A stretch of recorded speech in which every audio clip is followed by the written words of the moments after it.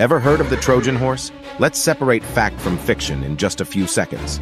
Picture this: the Greeks leaving a massive wooden horse at Troy's gates, a gift symbolizing peace. The unsuspecting Trojans bring it in, not knowing Greek soldiers are hiding inside, ready for a surprise attack. But hold on. Was this genius plan real or just a fanciful tale? Here's the scoop. Historians largely see it as a myth, an epic tale spun to add drama to ancient history.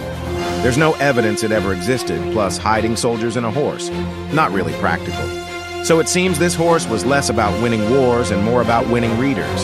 Smash that like button if you've learned something new, and stay tuned for more myth-busting facts.